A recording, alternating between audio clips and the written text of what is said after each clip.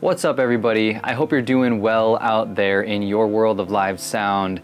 I wanted to make another video about my live sound rig because I've gotten a lot of questions recently about my rack specifically and what I have in it, how to build one, what you need to build one, how it all works and all those types of things. So I wanted to answer those questions and give you some more information on live sound rigs and racks and what to put in them and why and how it all works. So I hope I can give you some more information on live sound racks and how to build one and what you need to put in yours to accomplish what you're trying to do. So let's dig into mine here. Okay. See if I can get this in a good spot here.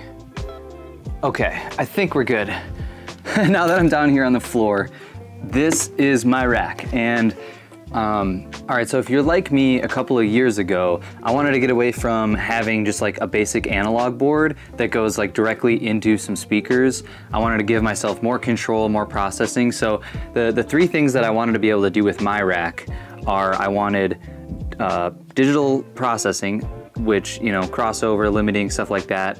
I wanted to have digital mixing capabilities, which is, you know, so much more expansive than just having a small analog board. And then the third thing I wanted to do was be able to split out my signals and give my band a personal monitor mix and then give front of house a stage split. So, and I actually do change this rack out a little bit here and there depending on what my schedule looks like, so it's a little bit of extra work. Maybe there's a better way I can reorganize some of this stuff, but it doesn't take too long to switch some stuff out week to week or month to month, so that's what I do.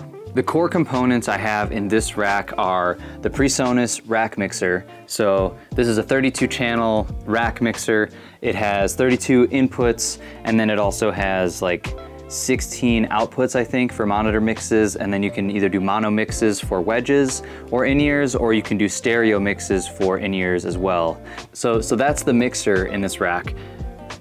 Then you have the digital processor. This is the second thing I got when I got the mix rack, and this is a DBX Drive Rack PA2. So it takes two inputs, a left and right, out of your mixer, and then you can split it up into 3 pairs of outputs.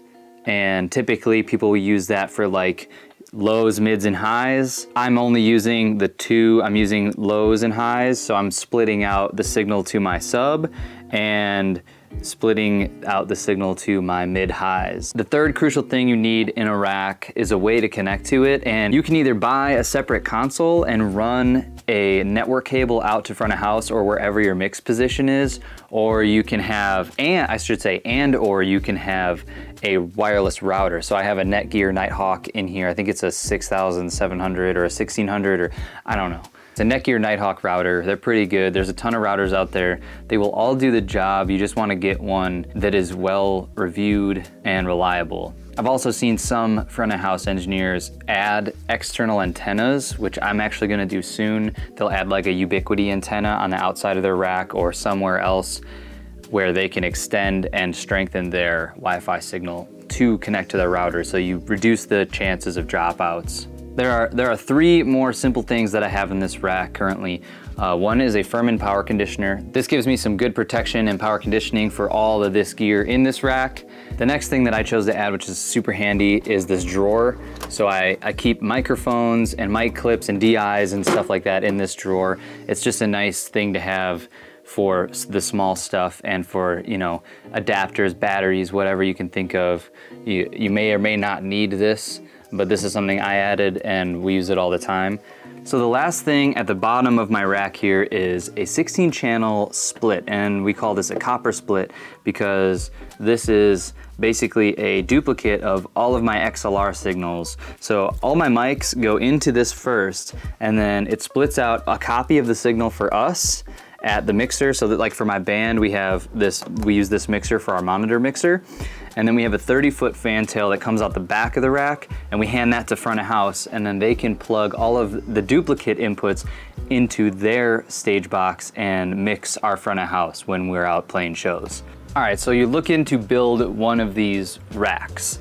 Now, there's a couple things that I recommend that you kind of need to get for these racks, and then there's a bunch of stuff that are kind of, you know, tailored to what you're trying to do. So the baseline thing that I think you need to put in this thing is obviously the rack mixer. So there's a ton of them out there, and there's new ones that keep popping up all the time. I chose to get the PreSonus. I used Studio One, and I looked into this and I liked what this box could do at the price point. Unfortunately, they went up in price since the time I got this one in 2020 or 2021. So, but Behringer makes a great one, the X32 rack. Allen & Heath has a bunch. Mackie has some that are affordable. You could even get an XR 18 that Behringer has. I mean, there's just a ton of great options out there for all generally similar price points now. And they all do basically the same thing, and they're all going to make your show happen, okay? You don't need to buy the crazy top of the line stuff if you're at my level, or if you're at the level that most of us are, doing weekend gigs, doing bar gigs, doing your own band monitor mix, stuff like that. Unless you're doing festivals that are paying you $10,000 plus per show or per week, I mean, and even then, like, you can still get a Behringer or a Midas or a PreSonus or a Mackie, a Soundcraft system, and they will all get the job done if you're a good engineer, okay? The second thing that I think you definitely need is a good Wi-Fi router. Some of them have built-in Wi-Fi connections, but a good dedicated Wi-Fi router access point is going to be crucial to make sure that you have a good stable connection and that you're not relying on the small built-in Wi-Fi that some of these boxes have. So you need a mixer and you need a good Wi-Fi router, and then of course you need a tablet or computer or whatever you like to operate the mixer with. Those are kind of like the three, like you need to have those, otherwise the system just doesn't work. Now into the nice to haves, okay? So a lot of these mixers can do processing in them to the level that you'll need them to do. I chose to get a drive rack PA because I was splitting into amplifiers. I had some unpowered subs and some unpowered tops. So I chose to get this guy to handle the crossover. Now I didn't really need to do that. I could have done that in the mixer, I guess, looking back at it, but I like the unit. It works well. It allows me to do some other stuff that the mixer can't necessarily do. But at this point, I could probably just take this unit out of my rack and I could still get good results and still do the job that I needed to do. Something that I haven't talked about yet in this rack is this headphone amplifier, and this is specifically for my band's use. We don't have wireless yet, but we do use this wired headphone amplifier. It's an 8-channel Behringer, so I can take my mix outputs from my mixer, plug them into this headphone amplifier, and that's how we get our mixes to our in-ears wired on stage. And we don't play a lot of huge stages yet. The 30-foot headphone extensions, or you can maybe even get some longer ones, they work just fine. So if you're in a band like me and you're trying to set one of these up to do a personal monitor mix system, it's not too difficult. You basically just need the mixer, the headphone amplifier, or some wireless units. I have one up here I actually just got. I'll talk more about that in a second too. Basically, you just need the mixer, you need a headphone amplifier to route your signals to your headphones, because this will not amplify headphones on its own. That's very important to know. If you get one of these rack mixers, you can't just plug headphones into the aux out and have it amplify your headphones. You need a headphone amplifier to make that work. And then the other thing that you really should get is one of these stage splits. And that allows you to split your inputs to front of house, because what the venue does not want to do is have to deal with your inputs being split on their end, or having to send you monitor mixes. Now a lot of venues will mix your monitors, but then you kind of defeat the purpose of having your own in-ear system and your own rack. So you really need to get the stage split to be able to totally separate the two mixes between your mix and the front of house mix. Okay, so let's just say you're just doing this for live sound. You have your speakers, your subs, and your monitors and all that stuff. The setup is not really gonna change from this that much. You don't need the stage split or the copper split. You don't need the headphone amplifier, and you probably don't even need the processor. You can do everything just from the mix rack. You can have your subgroup outs, your aux outs handle your sub mix for your subwoofer. Some people, that's called subs on aux. Some people like to do that. Some people like to run subs on a matrix where you just send the left to right mix to a matrix output and you assign one of your aux out as that matrix, and basically then you can just low pass all of your sub information so that your subs are only getting, you know, maybe like 100 hertz and below, or whatever your crossover, whatever you want your crossover to be. By not having a processor though, you may run into the issue where you can't high pass your top boxes based on what top boxes you have. If you have speakers that have built-in crossover, you can use those. If you don't, you may need to run your left and right off of another matrix as well so that you can use high passing, so you're not sending the super low information to your top boxes. Like for me, I have the HDL6 by RCF and they don't have a crossover built in on them. So that's another reason why I'm using this processor, so that I can use the crossover feature on this processor. So once you've got these core elements in, like the mixer, maybe the processor, the Wi-Fi router, the power conditioner is pretty important. It's really up to you on what you need to accomplish. If you're doing weddings, maybe adding some wireless mics in here would be a good bet for you. If you're doing the band thing like I am, adding the headphone amp or some wireless in-ears is handy as well. Another good thing you could add to this rack would maybe be some extra power distribution. Where's that thing?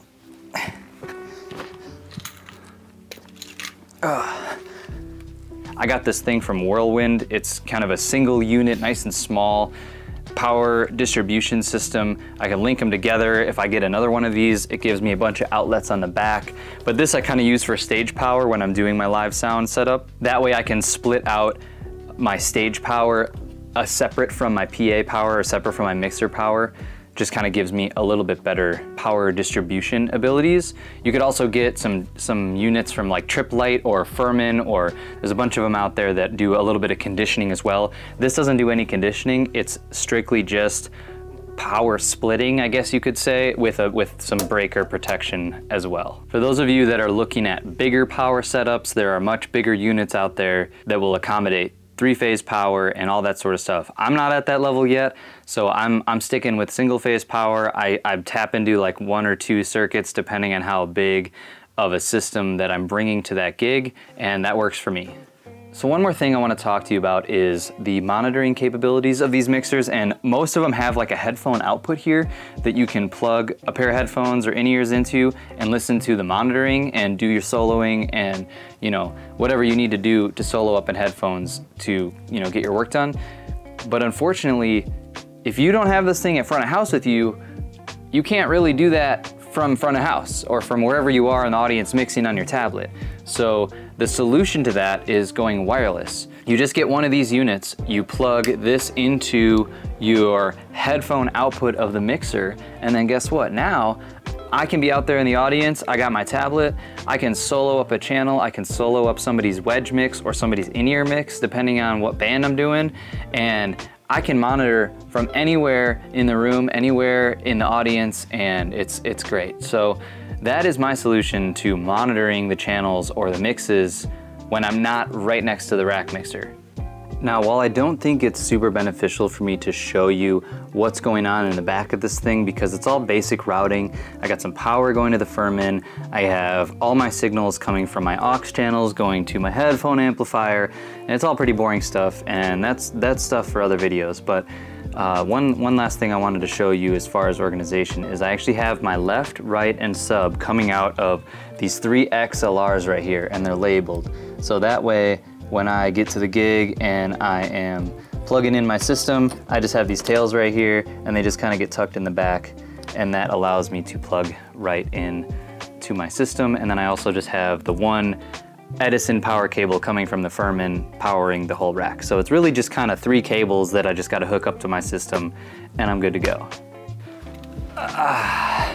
All right, so that's my rack and what's in it and how it all works. And I hope I answered a bunch of your questions out there, and I hope I maybe gave some inspiration and some ideas to you guys out there building your own racks.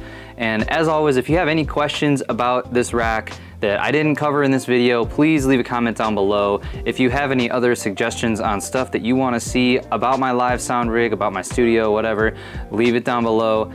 I hope you got something from this video, and until next time, peace out.